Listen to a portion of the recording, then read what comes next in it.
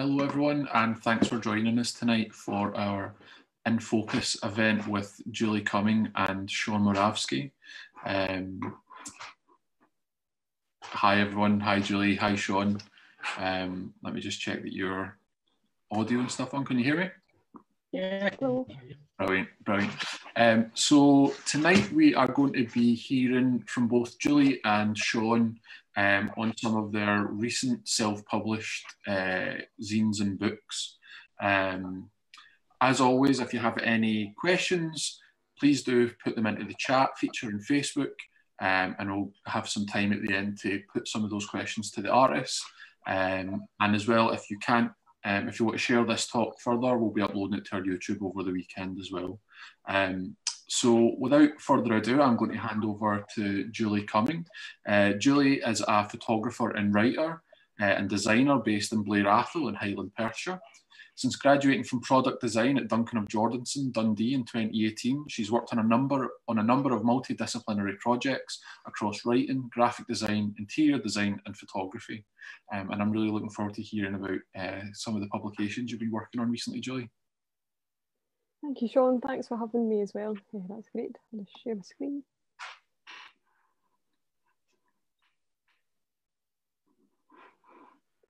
Perfect. So as John said, I'm a designer and photographer based in Highland Perthshire.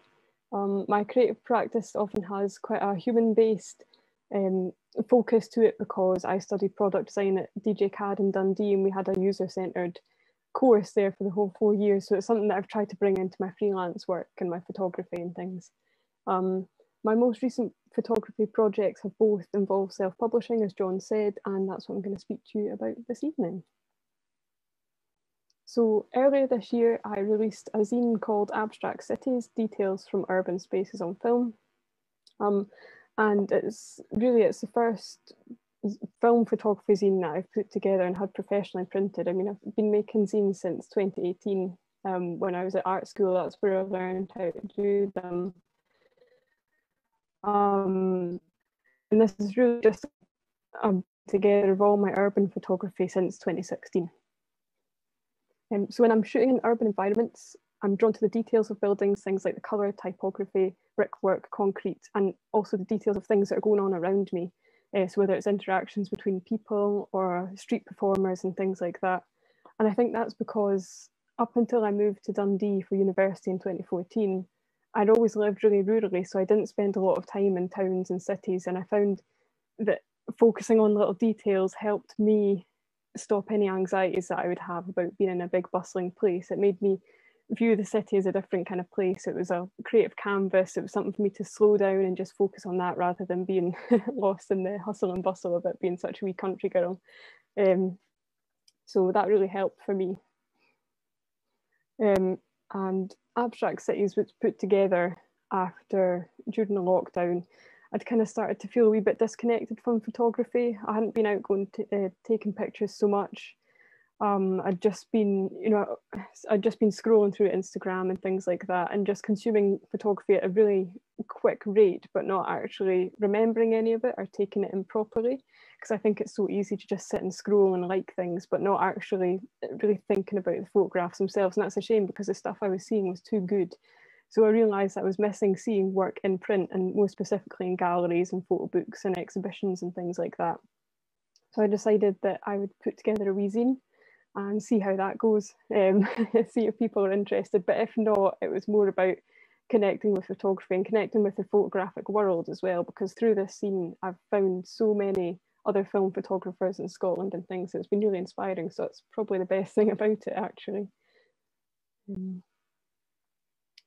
So I'd never really sequenced anything before like this. Whenever I'd made zines at uni, it was always kind of collage pieces or just something that I quickly made on the photocopier in the uni library and got charged a ton for. So it was nice for this one to actually gather up all of my urban film photographs and get them printed out. And I think there was probably about 90 that I'd found from over the years. Get them all printed out professionally and kind of just lay them on the floor and then cluster them and then try and pair them within that clusters and really ask myself what were the connections and how, why did these pictures sit together and things like that. So it was good for reconnecting that way and making you think about photography in more of a way than just a simple snapshot. It was more about, well, why does that image have that feel to it? So it was really good for that, actually.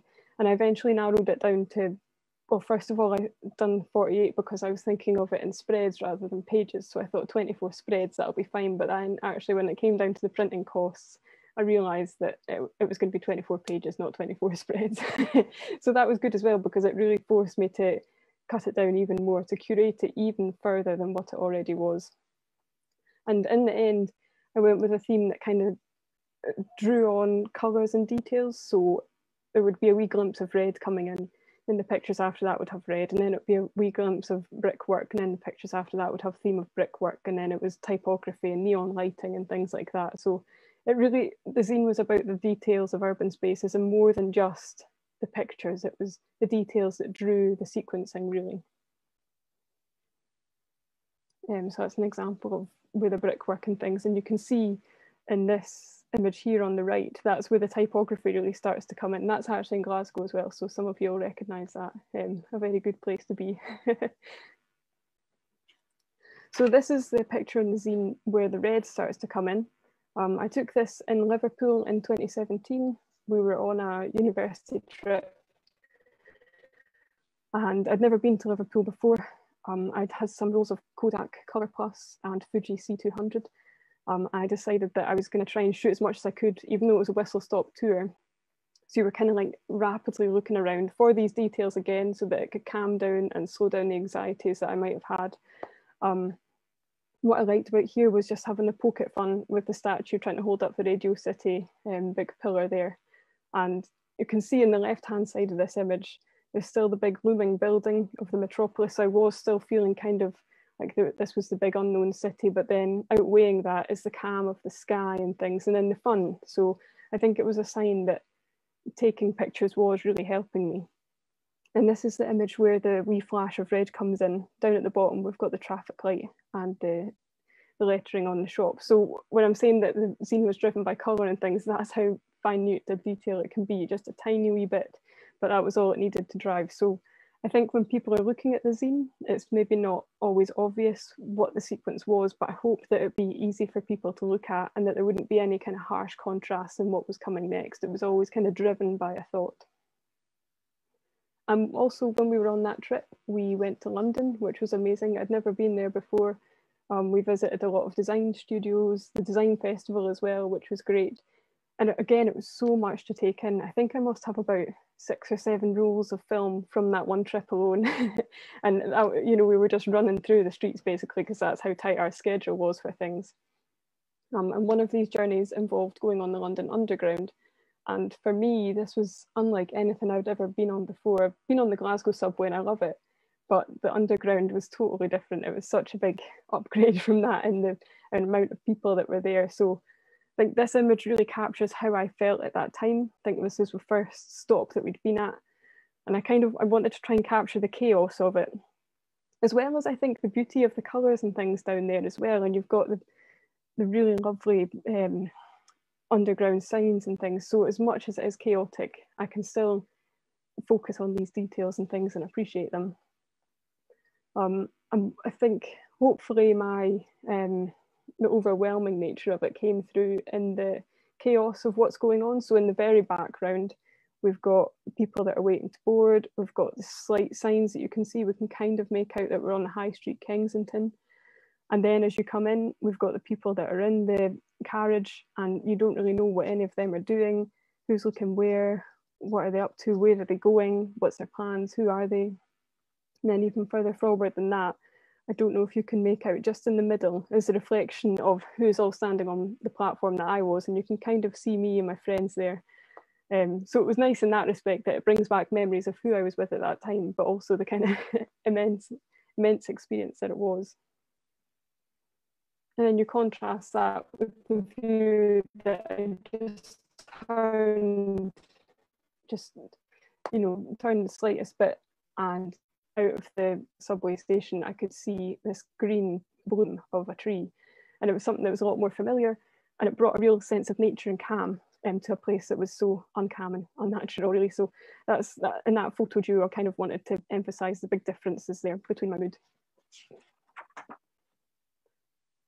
So this was taken very far from London. It was in Dundee. It was one of the first pictures that I shot on film successfully. It was on a little Agfa 535 viewfinder camera, which is just a little boxy camera from the 70s. It's got very little controls. You can set the focus and you can set the ISO, but that's all. You can't set the shutter speed or the aperture. So you kind of have to trust it a wee bit. And I just picked it up that day in a wee reuse shop for £3. It wasn't tested or anything like that, but it did have the case, which I thought was probably a good sign because that means that somebody's looked after it pretty well. So I got some batteries for it in a wee shop and went along into the Keeler Centre, which is one of my favourite places in Dundee. It's a wee shopping centre. I think it was built in the late 70s or early 80s. And it's just filled with nice typography like you can see here, and it's got really funky kind of lighting. All the shops look like they've been totally unchanged since it was built. Even the bins and things in there look totally unchanged. It's like you're stepping back in time. And what I liked about this image is that firstly I was shooting just in case the camera would work. So I thought, well, I'll get the just in case because that'll be a nice reminder for me that maybe it will work, maybe it won't. I think only half the roll came out, but that was probably due to me, not the camera. I'll let it off this time. And I liked how there was that much typography to take in. With being a designer, that's one of the things that I always spot when I'm out and about is typography and what fonts are they and things like that. So it's probably quite boring, but there you go. And I liked how the red from the poster was emulated in the wee fire bell up at the top there. So that was really my reasoning behind that one. And on the other end of the scale, we have a book called From Home, which I published in November last year. And it took a year to make this book. And it's a collection of people's stories of living in the area of Atholl. So Atholl, I would say, is Atholl, all these kind of little towns, just in Perthshire, I call it right halfway between Perth and Aviemore, basically. So you've got a whole range of different communities and things that are living in there. And I work in a wee cafe seasonally, and we have all the locals coming in and they're always laughing and joking about what they used to do when they were children or what it was like, say, 20 years ago. And they're really nice stories to hear. And I realised that nobody's really capturing these little conversations and things. And it's a real snapshot of Scottish social history in this area. So if you're not having these conversations, you're not going to know what it was like. You can know as much as museums will tell you, but in terms of what people would say is a mundane, everyday things, you don't really learn so much. And I thought it was a shame that this was being lost, so I decided to put together the book. And it was quite a privilege to put it together, actually, because I was being trusted with people's stories, you know, their stories and memories. So I wanted to try and do it in a way that was very human, that would be preserved for years to come and things like that. So it was a great project to be involved with that. And everyone kind and letting me share their stories and really open and supportive of it, which was great. So when it came to the interviews for in my book, I started thinking about what questions I could ask people, and some of the contributors, I knew them quite well, but the other ones I didn't know quite so well. So I was struggling with what questions to ask people and how to really get their stories. And then I stripped it back and I thought, okay, what if the person that I was interviewing could direct the story and the conversation as to how they wanted it? You know, what did they want to share about their childhood? Who did they want to remember? And really, what did they find was most important about growing up here? So I asked everybody the same things. I just asked them, when did you come here? What did you do here? And what has changed? And it's amazing that some conversations lasted about 2.5 hours. And then there was some that were 40 minutes, but you got the same level of richness within each. You know, there's some people that would remember really descriptive memories and really vivid things. And there's other ones that couldn't quite remember the dates and things, but that didn't matter because they remembered the essence and the routine of what they did. And I think that was what was most important for me. And when people were asking me, they said, oh, what questions have you got me? And they were quite surprised and almost relieved, I think, to find that it was such easy questions and open-ended ones. It was more like a conversation in an interview. And I didn't really know how to put it until I was watching a photography documentary on Platon the other week. And I think he summed it up really nicely when he was speaking about when he does his portraits, no matter who it is, they're all sitting on the same box. They've all got the same backdrop. He uses the same cameras, the same films, the same editing equipment. And he explained it as everything stays the same, and that allows the message to change. And I think that when I heard that, I thought, yes, that's what I was trying to do really with this, because I had contributors that had moved to Blair Athol from Israel 20 years ago. I had people that had been born here in the 1930s. I had people that had moved from Glasgow, from Inverness, all over the place. So everyone had totally different backgrounds. So I was giving them this level playing field that they were all on the same level. They could share whatever they wanted to. So at first, I pictured it as a book, a wee bit like Humans of New York. It would have these beautiful portraits of people, and then it would have their stories alongside it. And by the time I'd been thinking about the photography, I mainly had all the interviews done, I had all the written pieces done, because that's how I kind of structured it in my head. I wanted to get, because it was such a big job of self-publishing it, which I hadn't really, I'd underestimated that a wee bit, but it was all good fun. But so I kind of put it into chunks, and I thought, get the writing done and then do the photography. And that's what I was probably most excited about, was the photography. And by this stage, I had little sketches drawn of what I imagined each person's portrait to be like. So what they were going to be wearing, what they were going to be doing at that time, what landscape they were going to be in, because I thought, this is them. This is how I show them as a person. But that ground to a halt when it turned out that everybody here was really shy or didn't want their portrait taken and put in a book, which is fair enough, because we didn't know how big this book was going to be, where it was going to go all over the world or not. So I didn't want to be putting anybody in an uncomfortable position, and it was already really good of them to give their stories. So I just thought, okay, it's fine. So again, I had to strip back the idea. And I realised that probably enough of the person comes through in the stories, because they are so human in the way that they've been told. And I didn't censor them or anything like that.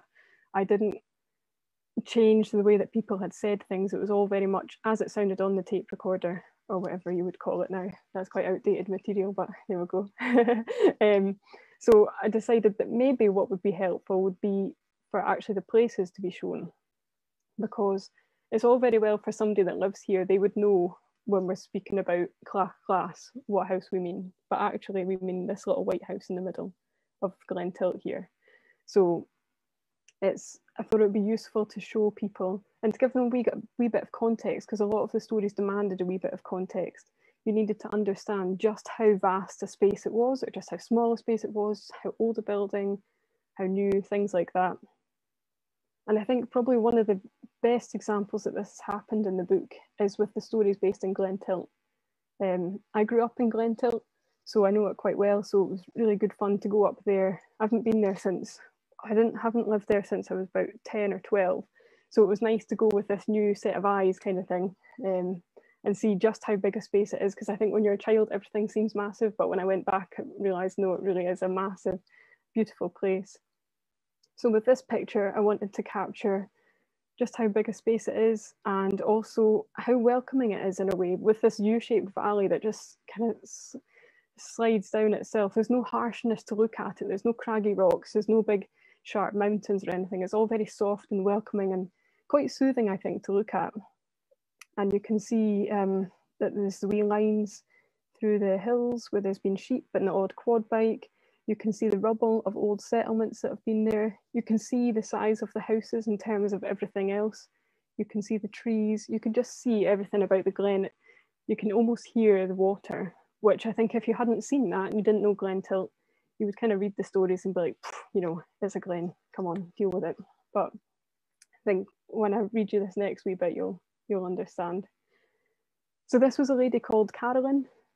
She lived in Glentillt in the 1950s, so it was very different days to now, when there was little black Ford cars and tractors and things to try and get up the glen, but they were stuck in for months in the winter. And she explained that there was no bathroom in the house, it was an outside toilet, there was cold running water, no electricity. My father didn't drive, as people generally didn't drive at that time. The estate provided my dad with a motorbike, and on a Saturday, my mother and father would go down the glen for the messages, he with his game bag on his back. So I think that story would have been, yeah, it's great on its own, but I think to actually see where they lived and how far a journey it was on the Saturday down the glen on a motorbike with your shopping, trying to get that back up the road, eggs, milk, everything. I think that was when I started to realise that, yeah, having the place actually is a lot more helpful perhaps than having a portrait. Because although people are really important, it doesn't matter what they look like at this point. It's what their stories are. Their spirit comes through in the stories rather than their faces and things. Another spot that I wanted to share in Glentillt is this tin house. It's one of my favourite places from my childhood, so I was really excited to get in touch with the guy who actually lived there. He was the last family to stay there in the 1950s. And there's not a lot known about this tin house actually on the estate. We don't know when it was built. We assume it was post 1900, but there's no records really. And we don't know why it was built in tin out of all the materials. But I think there's something nice about how the tin has aged and just how it sits in the landscape. You know, it's so man-made looking, and then it contrasts with the really nice supple grass and the soft rolling hills and things. There's something about it that if you read about a tin house, you would probably think of something that was all battered up and bashed, but it's actually aged quite gracefully, and it's almost, you can still get a sense of how it used to be a family home, and it's still welcoming, and the reds and the greens and the blues are so nice. It's almost like a little art project that someone's put in the middle of the glen. So again, I think it was somewhere that was really important to capture, to show just what people lived like. You know, they didn't have the great comforts, but they made it their way of living, and they loved it up there. That's one of the things that comes through, is that no matter any of the stories in the book, no matter how few things they had or how little technology they had. I mean, there wasn't actually electricity in Glentillt until about 1975, 1980, which is way behind anywhere else. And when I stayed up there, there was no TV signal. We only had channels 1 and 2. We had to walk to the top of this hill actually to a little antenna and sort that if the TV went fuzzy. So it's like a different world there, and I think you had to see that really.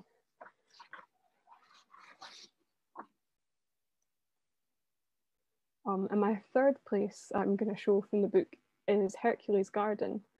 And Hercules Garden is within the grounds of Blair Castle, which I'm sure many people will have been to. And I think it was nice to show this view of it because the castle and gardens are closed in the winter. So I'm just lucky that because I live in the area, I can get there in the winter. So firstly, seeing it in the snow isn't something really that people see a lot. And secondly, it was something that I spoke to Sarah, the estate trustee, and she had great stories about when people used to curl on the ponds here. So again, it would have been like 1950s, 1960s time. And she spoke about when they used to curl after work. And yeah, everybody curled at that time on the ponds in Scotland outside. And I think there are still people that probably still curl outside on the ponds. But I think you need to see this garden to see just the majesty of the place, and the little Chinese bridge, all these different trees, the little sculptures, the old Victorian folly, the walls. It just totally changes your perspective of that story of people curling and enjoying themselves after work in that area. I think you can just imagine how joyful it was and things. So, and what Sarah says is that it was colder in those days. In the winter, everybody curled outside all the villages. The square pond in Hercules Garden was the curling pond here. It was strung up with overhead lights so that the curling could go on after work. Mr. Stewart, who was the estate factor, was a very, very keen curler. And I think he was actually the playing captain of the Scottish team at that point. So it's quite interesting that he practiced just in Hercules Garden in Blair Castle. It's the most grand of places to practice outside, I think.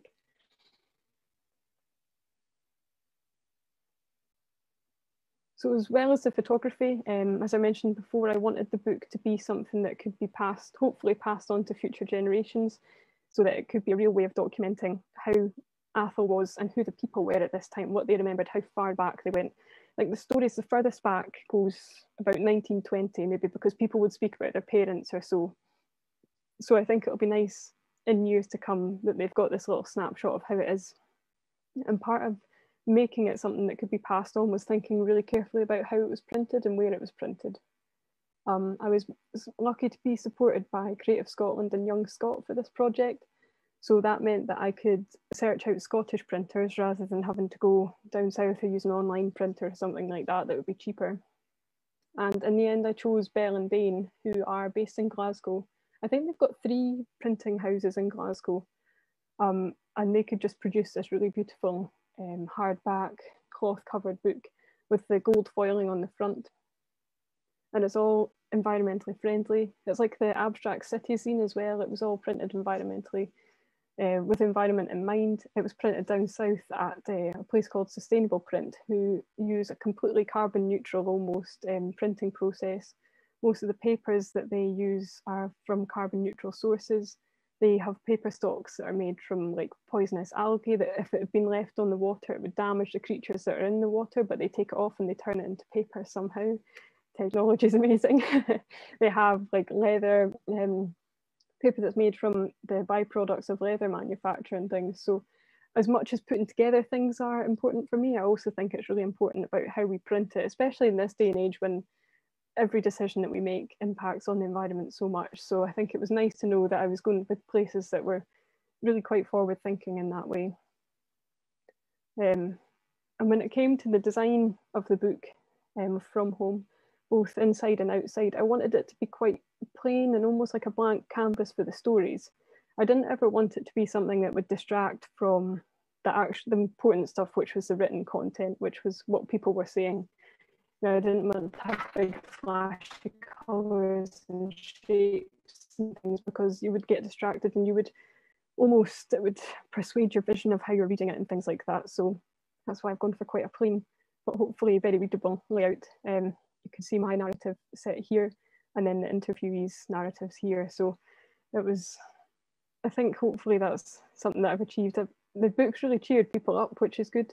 Because when I started it, I was really conscious of not just taking and not giving back, if that makes sense. I didn't want to just take people's stories and then totally just leave Blair Athol or something like that and just make millions or whatever. But luckily the locals have really backed the project and it's been well received here, because a lot of them have said that they can almost hear their friends telling them the stories, and because we can't have each other in our houses at the moment, they've really enjoyed just sitting down with the book and just imagining it as a wee bit of company or thinking about the voices in their heads and things. So yeah, it was just a privilege to put it together and self-publish something during the lockdown. It was a real good creative focus and it kept me going anyway. I don't know if the lockdown helped it, hampered it. I think it probably still wouldn't be finished yet if we hadn't had the lockdown and hadn't just had full days to work on it. So, but so yeah, that's me. So thank you very much for listening and thanks for having me street level. That's very nice. Thank you. Thank you, Julie. That was great. Really interesting projects. And yeah, I took down lots of notes and lots of questions that we'll come back to at the end. But it was interesting seeing 2 very different projects presented in different ways. So Abstract Cities, it's all about kind of the urban environment, and it's this kind of lo-fi zine versus From Home being this kind of beautiful hardback kind of photo book. So it was a really nice kind of contrast. I'm sure there'll be loads of questions coming in about that at the end there as well. So if you just want to stop sharing your screen, we'll just hand over to Shaun. So Shaun has been sitting patiently there in the background. Shaun Murawski is a photographer based in Glasgow. His photographs are primarily candid and reportage in nature, and he utilises natural and available light. In 2010, he became the youngest ever photographer to make a formal portrait of the Queen. So it's a great pleasure to hand over to Shaun and hear about your publication as well. Yeah, thanks for having me. I'll just share my screen, and also thanks for that, Julie. It's always good to see other people making very different things from yourself. Let's see.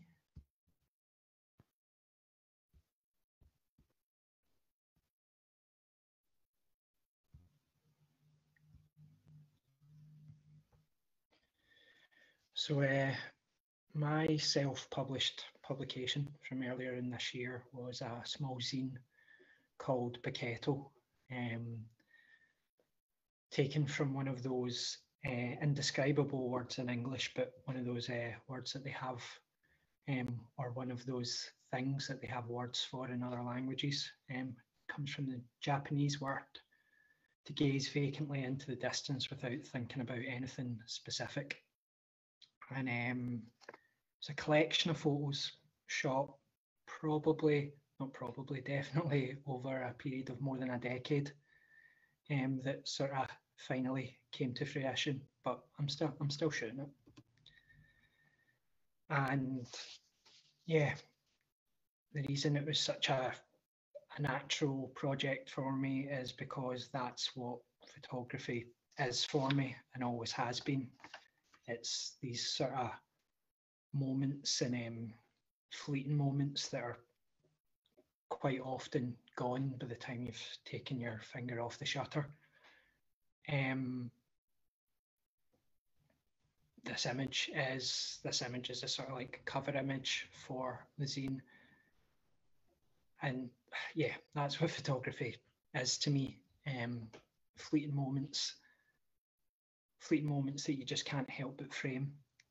This one was at a wedding, and it was in the grounds of a small castle, and there was a bouncy castle and kids all going crazy, and I think I was just taking a break from the job that I was there to do, and this little girl was comfortably lost in the moment to,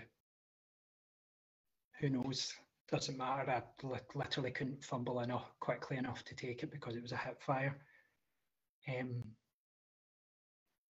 It's just, for me, it's like a perfect opportunity, a gift almost of an image, because there's always so much going on in the world around us, especially in the past year, but in general, people are so distracted or attentive to what's going on around them, and you so rarely get an opportunity to just take a picture of somebody, obviously potentially without them knowing, but a picture of someone just being lost to their own mind in their own space. This was in the metro in Paris, and yeah, another hip fire when I was sat in the seat across from this man, and I think I was just worrying at the time about how humid and how sweaty I was, and I kind of feel like a lot of these images, there's only so much I can say. It was just me having a chance to frame what was in front of me. And that's what Biketto is, a series of moments that people are having to themselves, that I was lucky enough to be there and, frame that in some sort of way. This was on the ferry to Arran. My partner's gran. Yeah, just having a little daydream to herself with a little wry smile if you look carefully enough. Just having her tea on the lower deck. And I keep coming back to this, but that's all photography's ever been to me, like fleeting moments that you're lucky to be part of.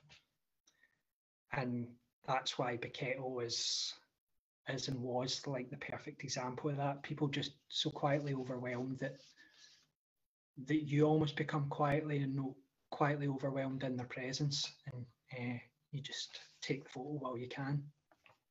But that's not limited to this project, because this project is all images like that, but there's a common thread, like Julie eloquently said earlier from the quote, that everything is the same.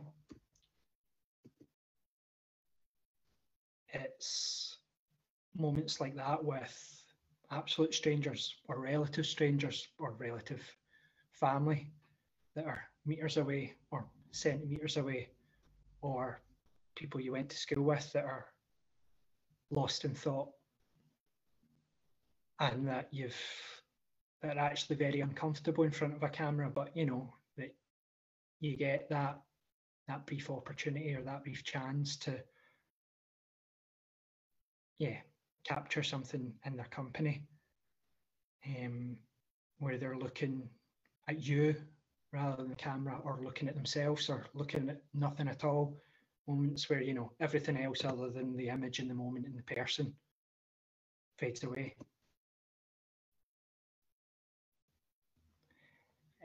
This was in Florence, with my Airbnb host, who was a much warmer and friendlier guy than this photo suggests.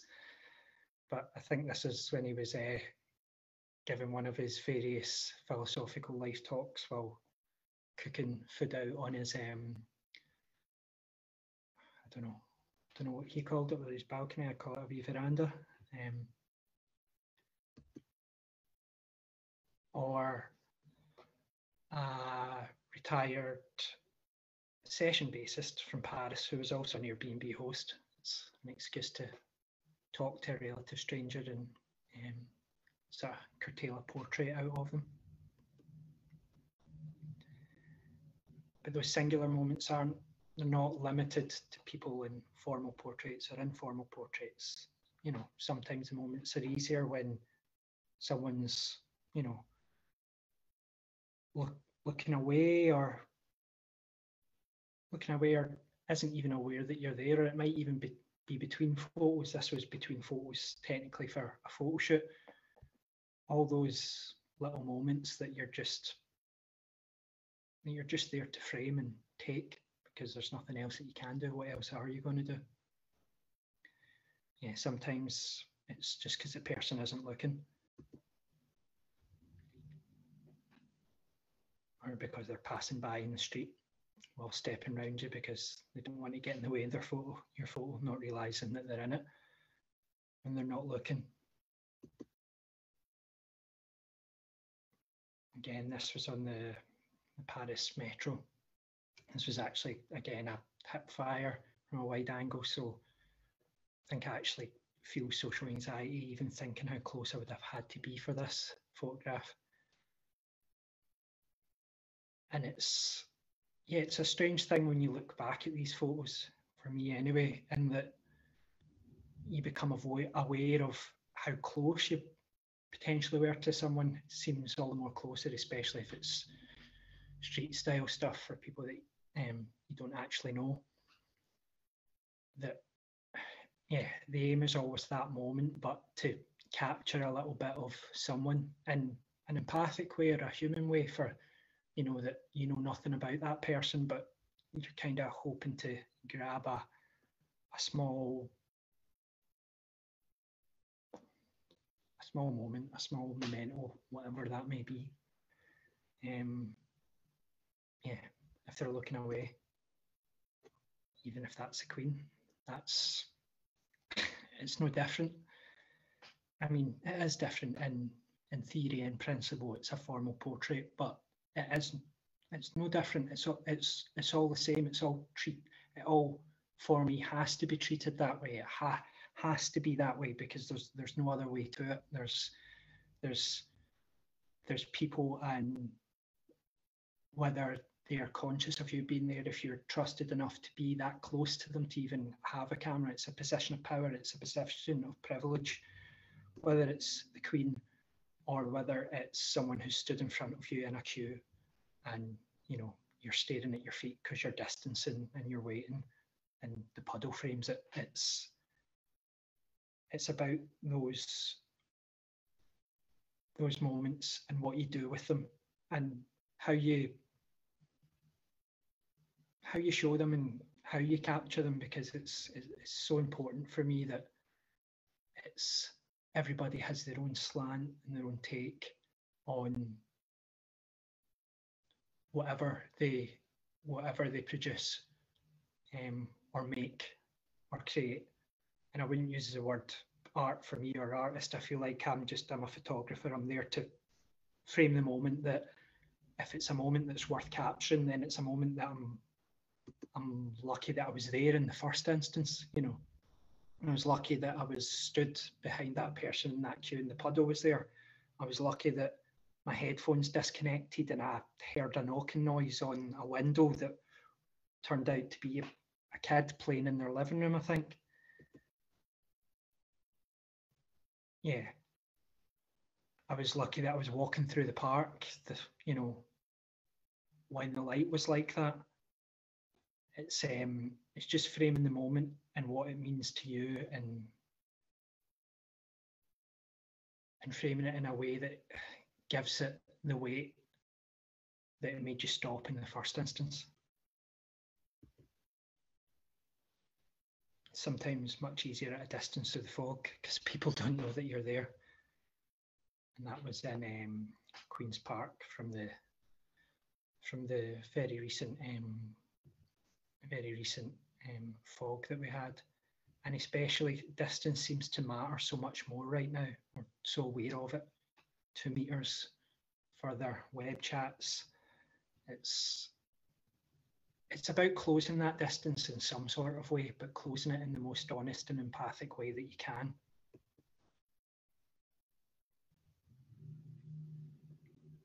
Because you can only frame it, because if you put too much of your slant, you take away the opportunity for someone or something to tell you a story.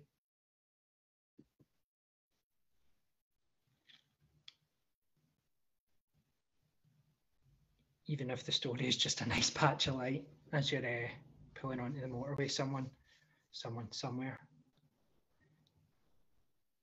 Light, yeah, light in those quiet moments that sort of make you stop or catch you off guard, or catch you off guard because you've always, for me, I've always got to be ready for them. Those moments that catch you off guard, and you just see if you're ready enough, or you have enough of a reaction or a muscle memory to it. And you quite often I do spend so much longer just looking at things than ever do taking the photograph. You do it, you quickly adjust, you frame it, and then it's on to the next one. As you can see, patches of light, especially for me, is, you know, that light's travelled all that way and then it's just reflected somewhere else so perfectly, or framed at the last minute. And I always spend much longer looking at it than I do taking the picture. So again, from series images, from sort of like the stillness and the quiet and the, you know, that the fog brings. That was late at night, just close to my house when I was walking the dog, and just, yeah, moments where you've been so quietly overwhelmed that you didn't know what to do other than to try and capture it or keep it in some sort of way. Because what else is there to do?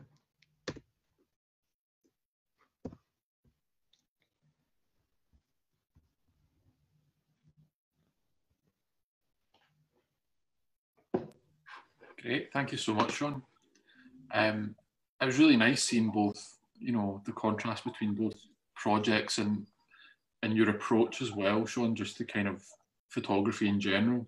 There's something I was going to pick up on what you said, though. You know, you were saying how so many of the photographs are about luck and, you know, just being and happening to be in the right place. But I think you're kind of doing yourself a bit of a disservice, because it's also about being open and aware to these things happening around you and the opportunity to make pictures. I don't think it is just down to luck. It's about, you know, being in the moment as a photographer, having your eyes open, and then, you know, you start to see these things happen. And I think it's a really nice record of different quiet moments that you've captured and kind of collated as well. So yeah, so we've had some really nice comments and questions coming in. So please do keep putting them in the chat. I don't know if you guys had any kind of comments or questions for each other. I know, Julie, you'd sent me a wee message with a sort of point for Shaun, if you would put that to him. Yeah, I was going to ask, how do you level with somebody when you're doing like a setup portrait? Because they all seem to have a great sense of empathy, and you'd really, you know, there was no awkwardness between them. Whereas I know when you're taking a portrait of someone, not everyone's totally open to it. So how do you kind of get them at your level and just how do you get the real them out of them, really?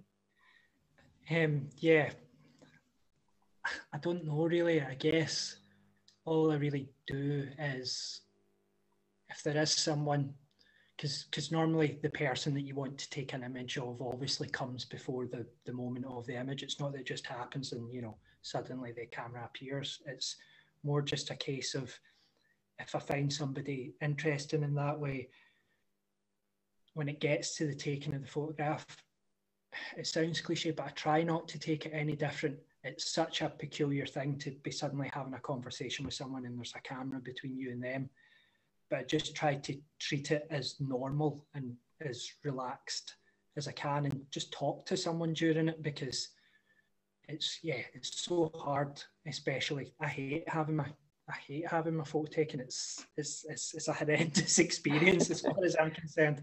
So it's just, you know, treating the person and the moment with the sort of the respect and the distance that it's easier for me, because I don't do anything that's sort of set up, but explaining and trying to make someone feel like you're just there to get, you know, a photograph of like the time that you spent with them. You're not aiming for anything other than, you know, a photograph of them. So it's, yeah, just approach it like how you would like to be treated, although that's not fair in my case, because I never want my photo taken. That's great. So there's a couple of questions that have come in during the course of that. One is for you, Julie. So this is from Nikki Bird. She says, "Thank you, Julie. Really interesting, really fascinating book work.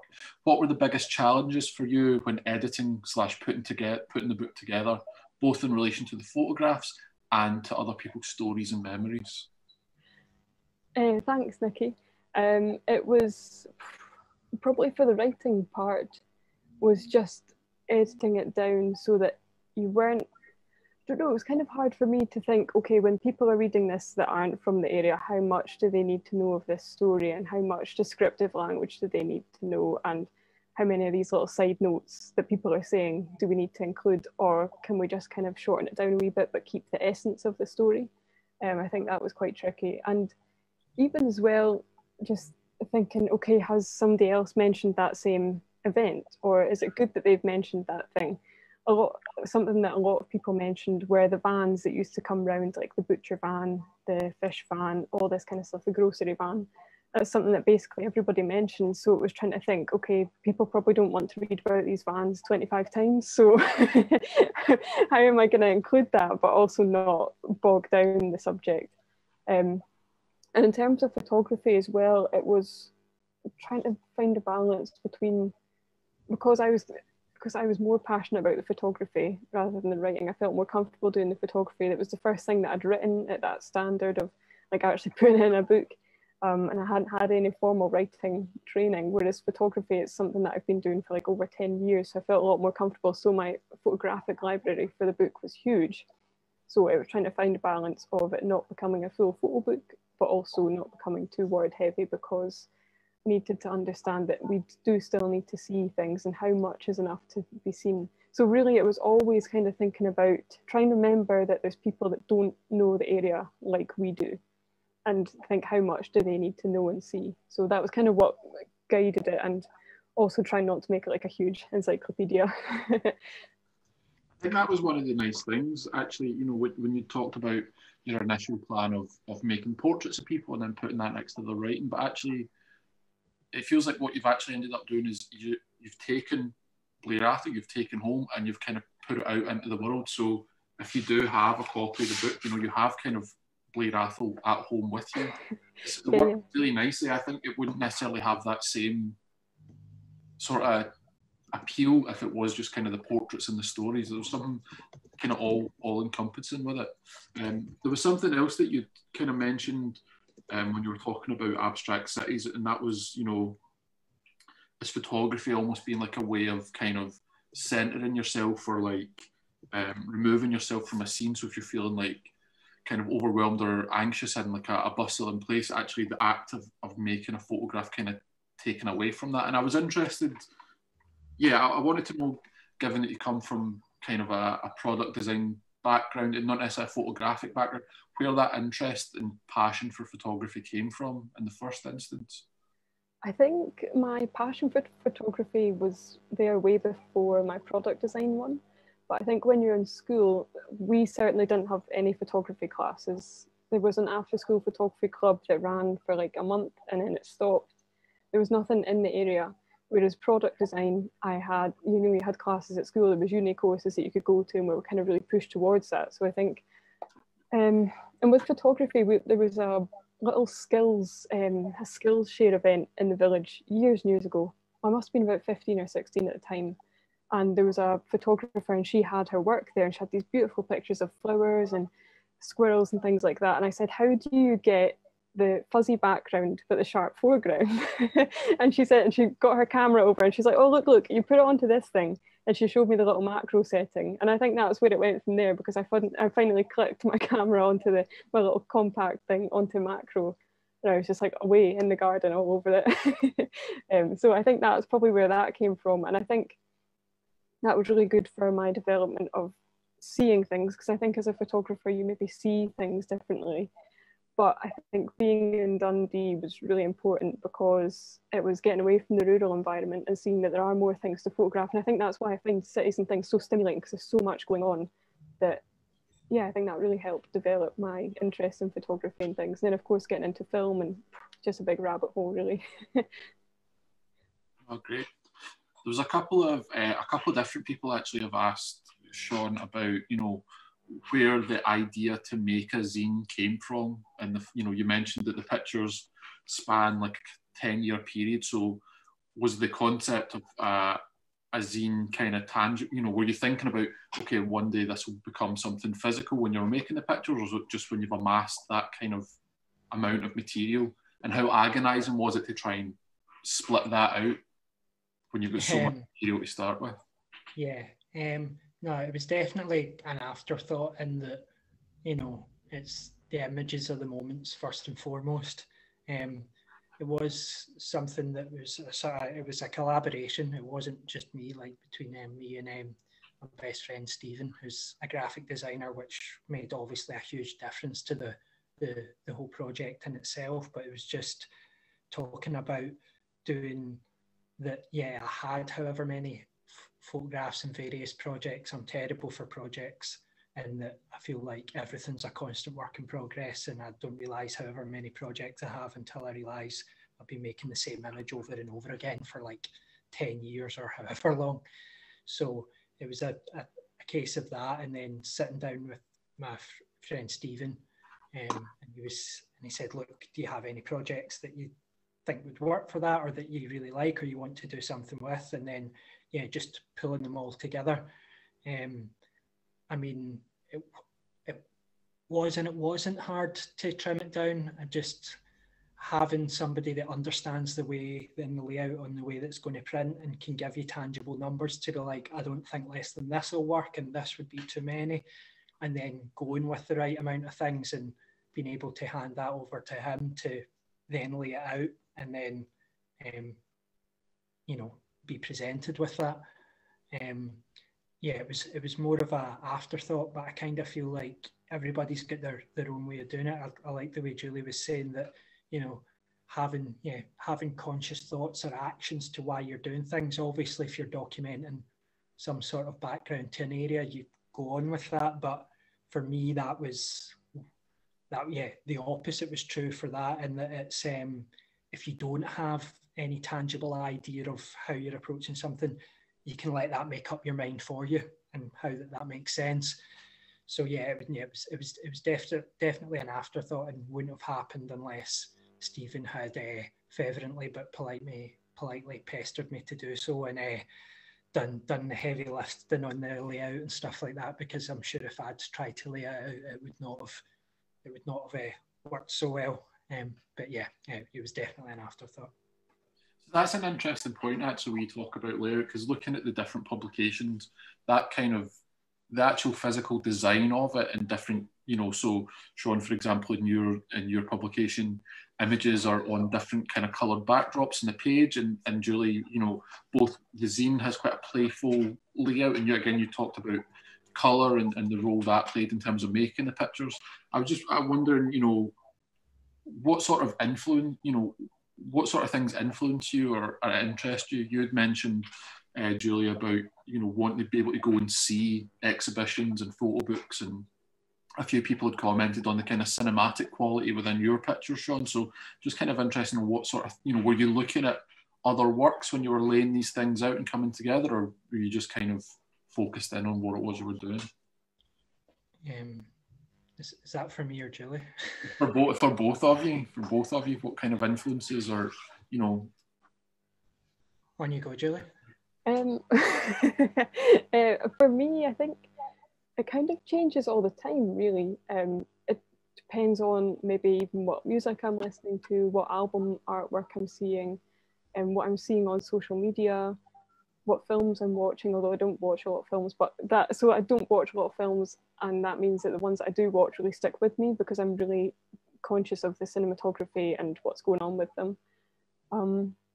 And I think colour has always inspired me and been an influence, because whenever I was at DJ CAD, there was colour everywhere, and I just found it to be such an inspiring place. Even our studios, you would have like an orange wall and then a plain white wall and things like that. So I think it's all about where I've been in the long run, but in the moment, it's the things that I'm consuming visually. Yeah, that's interesting, because obviously we come at it from a slightly different angle or slightly different backgrounds, but I feel it's very similar. You would be very naive to say, oh, as much as I didn't have a conscious thought about it, everything's like a big sieve. We're all consuming so much, and you know, sometimes it's very rare that I see something literally and I go, oh, I want to do exactly that. I feel like the best sort of form of, whether it's inspiration, whether it's like cinematography or whatever it is, that you see something, and for me, I'm like, that makes me want to go take photos, maybe of something similar, but for me, sometimes weirdly, that can influence, I guess, what I think will be maybe definitely influence like the final image or the final way that you frame something or do something. But I find for me, it's just, yeah, whatever I'm consuming, like I'm very visual in the way that I think, but I feel like quite often, whether it's music or books, like words and text, just in the very literal thing of words or text, or in the context of that, and just words and phrases and music. And I feel like more often than not, it's things, short instances of that I sometimes dwell on or think on, that lead on to that quite quickly afterwards I end up wanting to do something that has some similar common thread. But I feel like that has to be the case with everybody, because you can't lock yourself away from it. It has to be yeah, your take or your angle or your slant on your understanding of everything, whether that's literally you taking the photograph or something, or looking at other things. It's how it all filters down, and how you deal with that. It's funny how the more you think it's unrelated, the more you realise it's all just intertwined. Yeah, totally. I think that's, we're kind of just coming up on the hour, and I think that's a really nice kind of point to leave it on. There's been a lot more kind of comments and questions, so if you guys are happy to do so, if you want to take the time and just respond to people in the feed, the comments will stay up when the video gets uploaded. But I just want to take this opportunity to say thank you so much to both of you for two great presentations and two wonderful two sets of wonderful publications. I know that, Julie, your zine is sold out, and Shaun, I believe your zine is just about sold out, but we'll be getting some copies in the shop when we reopen. Yeah, the last copies of it will be in street level. You have the last copies of it, so yeah. So they'll be available when we reopen. And Julie, your From Home book, that's still available through your website, is that right? Yeah, that's right, yep, still on there. So so if anyone does want to pick up a copy of that beautiful book, highly recommend it. And all that's left for me to do is just say thank you to you guys again, and thank you to the audience for joining us tonight. Thank you so much. Thanks so much for having us. Thank you. It's good fun. Thank you.